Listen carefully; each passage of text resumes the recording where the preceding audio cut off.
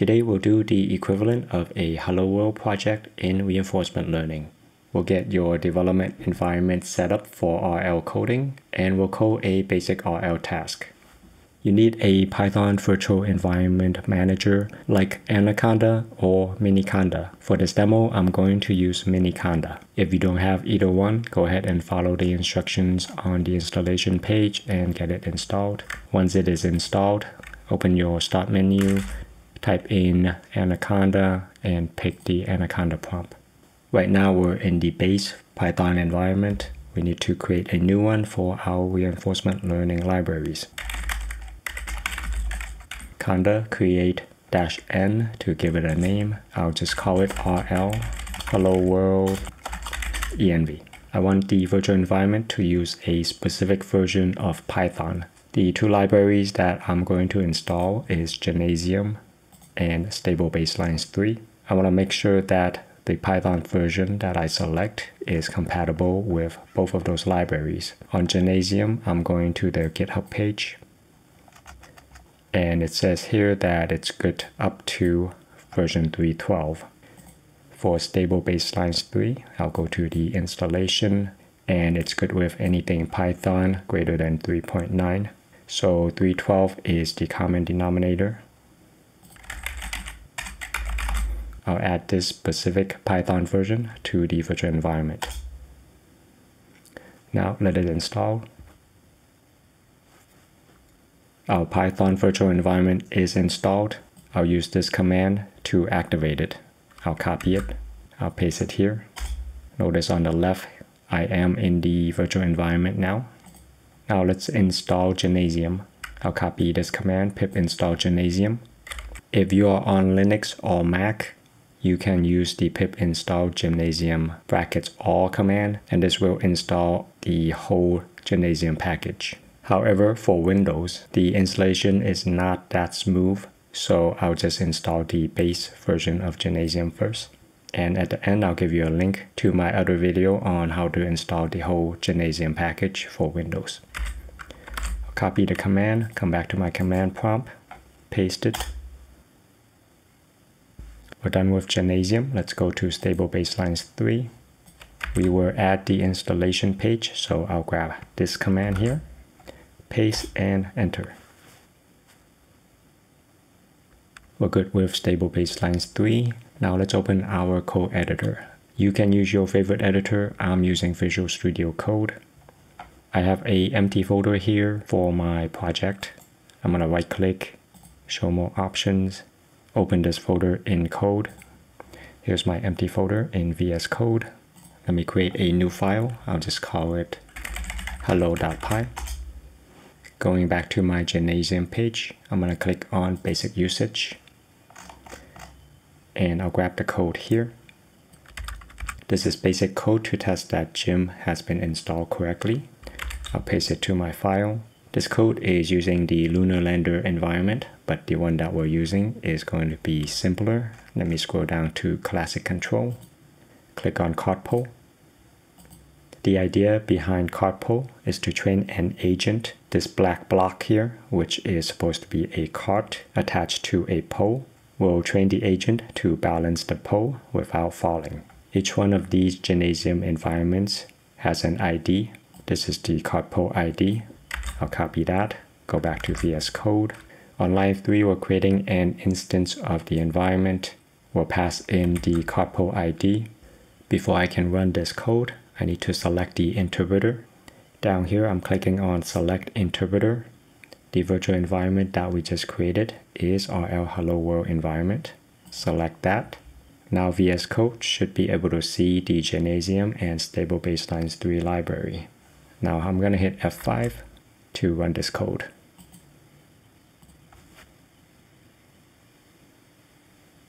You just saw that the Cartpole environment pop up and disappeared immediately. That's because the pole fell really quickly and the simulation ended. I'll comment out the line that terminates the while loop just so that we can see the environment for a longer period of time. I'm going to run the code again.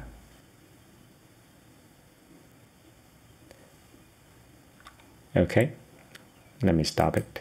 I'll bring this back. Before I explain this code, let's go through some terminology.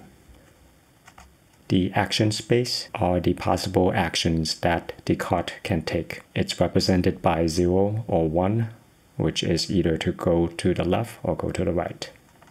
The observation space is the state of the environment. In this environment, it's defined as the position of the cart, how fast the cart is moving, the angle of the pole, how fast the angular velocity of the pole is. These 4 attributes combined is enough to define the current state of the environment. Each action taken is called a step, and we're given a reward of +1 for every step taken while the pole has not fallen. An episode is the beginning to the end of one simulation. These are the conditions where the simulation ends. The pole reaching a certain number of degrees, the cart going off to the edge. Also, because it's possible to train an agent to balance the pole forever, there is a truncation condition that ends the episode, and that is if we're able to balance the pole for 500 actions. Now we can go back to the code.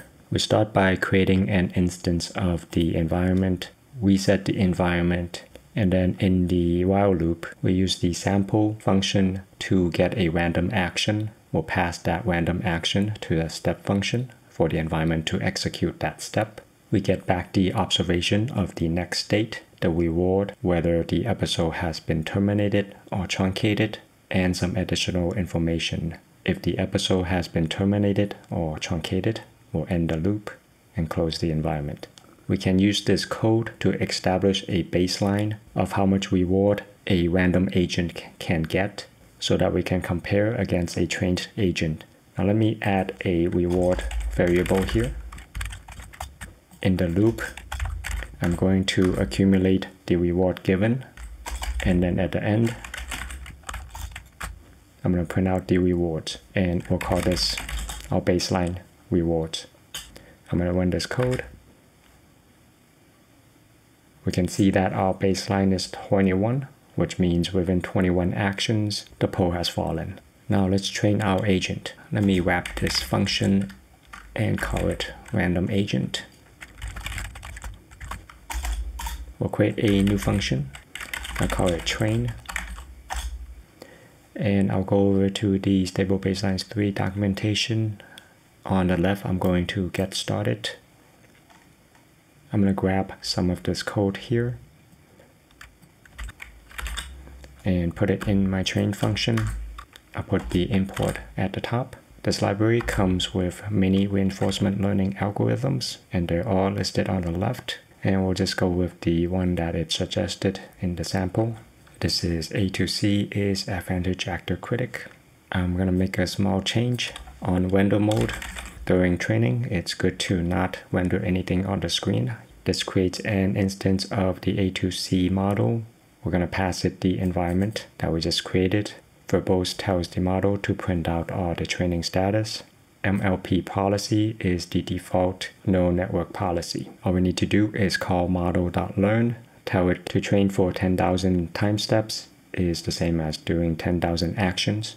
Now, how do we know that the agent is going to be trained within 10,000 time steps? In most cases, we don't know. There are better ways to do this, but for now, we'll just go with the more straightforward way, which is to just make a guess.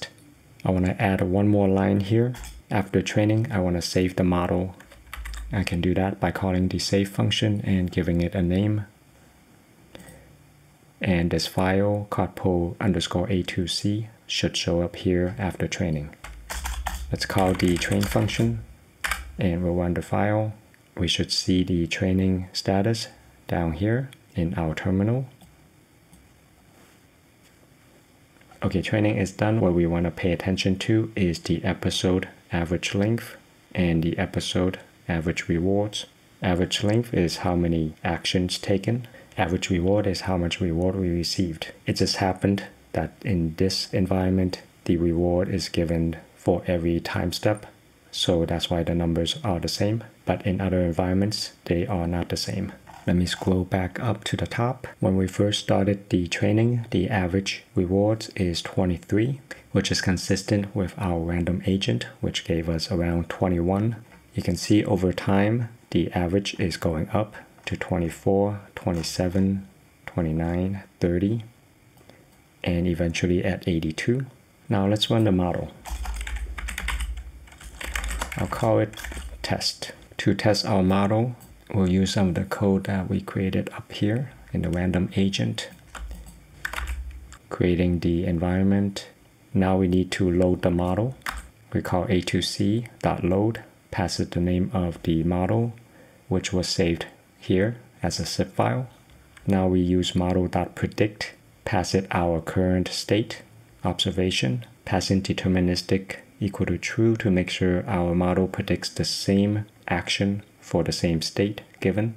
Now we'll pass that action into the step function and get back the stuff that we've seen in the random agent before. I'll also put this in a while loop. I'll accumulate the rewards, get determination flag and truncated flag.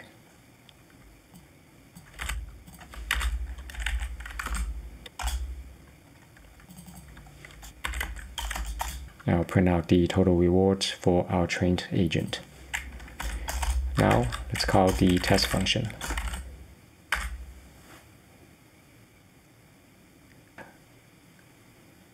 Okay, it was able to stay up for 80 actions.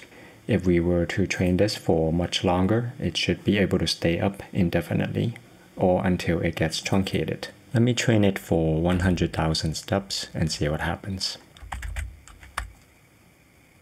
You can see the total time steps here. When it gets to 100,000, this will stop. This might take a while, so I will pause the video and I'll be right back. Okay, training is done. The agent is able to reach the threshold of 500. So now we can run the test. Hitting F5. The agent should be able to stay up for 500 time steps before the simulation truncates itself.